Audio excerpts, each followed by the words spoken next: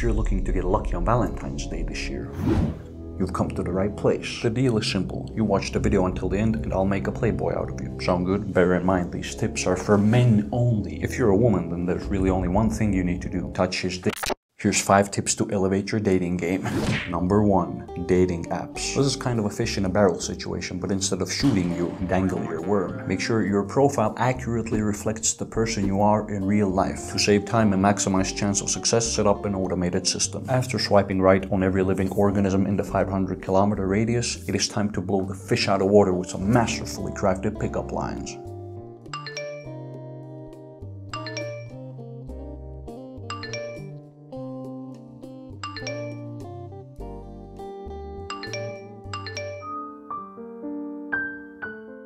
Number 2. Serenading. Perhaps you're a more traditional man, maybe even blessed with a beautiful singing voice. If that's the case, then serenading is the way to go. All you need to do is find out where she lives. Trust me, there's nothing more romantic than trespassing in the middle of the night. Bonus points if you're loud enough to wake up the whole neighborhood. You are breaking the law for her after all, and she will appreciate it.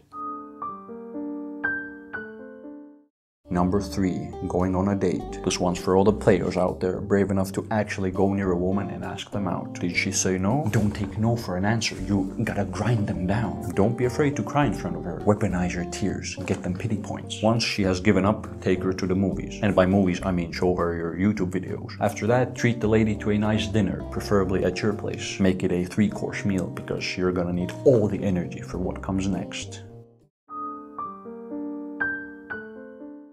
Number 4. Gifting flowers. This one requires a bit more investment, but hey, trading some flowers for a taco ain't too bad, am I right? A personalized gift will make you stand out among other contenders. Buy some plastic flowers, but not expensive ones. You don't want to seem like a desperate loser. Spray the flowers with your cologne. A personal gift that will always remind her of you.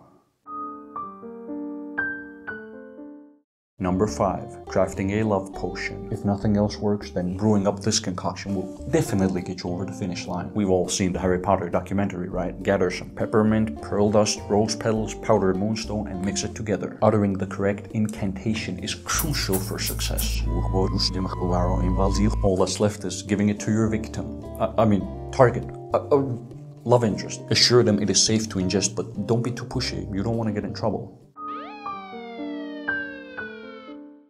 There you have it, folks. My entire dating expertise summarized by these 5 lessons in love. If this isn't enough to help you hide your salami in some meat curtains, then I'm afraid you're beyond salvation, my friend.